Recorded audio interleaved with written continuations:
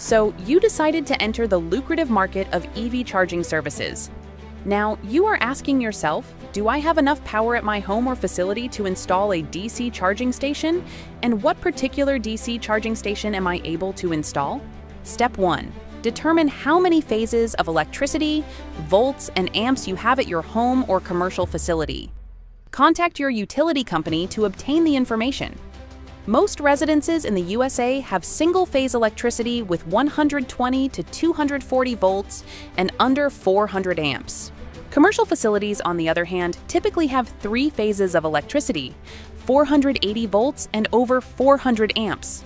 Step 2. Once you determine how many phases, volts, and amps you have available at your home or facility, now it is time to review the specs of the particular DC charger you are interested in purchasing. Click on the Products button at the top of the page.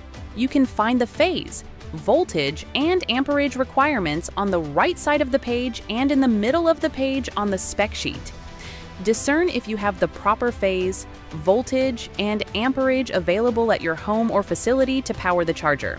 All of our DC chargers require 480 volts and 3 phases of electricity. However, the number of amps required depends on the power rating of the specific charger you will purchase. Step 3. Increase in amperage. If you do not have enough amps at your home or commercial property, you can ask your utility company for an upgrade. Step 4. Increase voltage and phase. If you do not have 480 volts and 3 phases of electricity, you can ask your utility company to increase volts and phase, or you can use a step-up isolation transformer. The rated power for the step-up isolation transformer must be 20 to 25% greater than the power rating of the charger you will purchase. You will also need additional amps if using step-up transformer. Additional information can be found in the specification section of each product's page. Step 5. Preliminary site plan.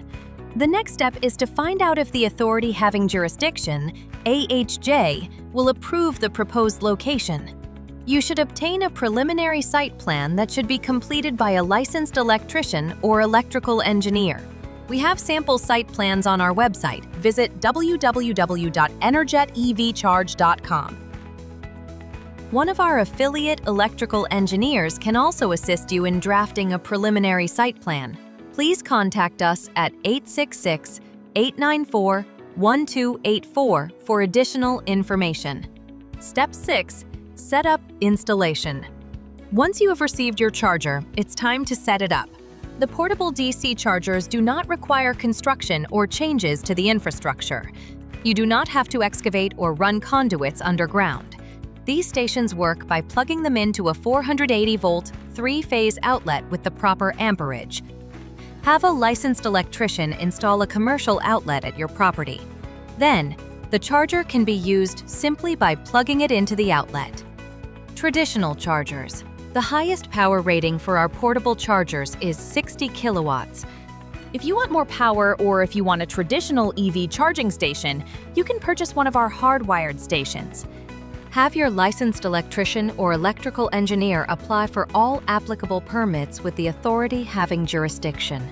Upon purchase and receipt of the charger, you will receive an installation manual with detailed information about wiring, the foundation size, and all other pertinent information.